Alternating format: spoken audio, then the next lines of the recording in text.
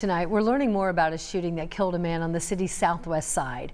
IMPD tells us they arrested the man responsible for the shooting early this morning. Our Chase Howell went back to that neighborhood today, and while he was there, he spoke with the suspect's wife, along with a friend of both the victim and the alleged shooter in the case. I just spoke to the man's wife who allegedly shot and killed Sabaya, and she says the two were actually friends. She says she wasn't home at the time, but the neighbors say the two got into a fight before Sabaya got shot.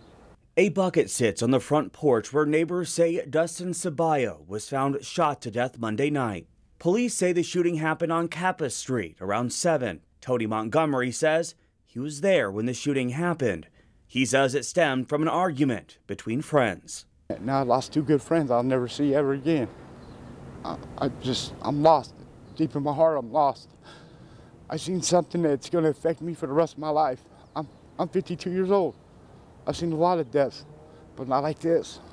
It's really, really hurt me. After hours of SWAT surrounding the duplex they believe the alleged shooter was in, they found he wasn't there. Police say investigators later found him about 2.5 miles away on Traub Avenue early Tuesday morning.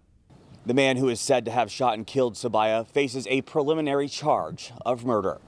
Reporting in Indianapolis, Chase Howell, 13 News.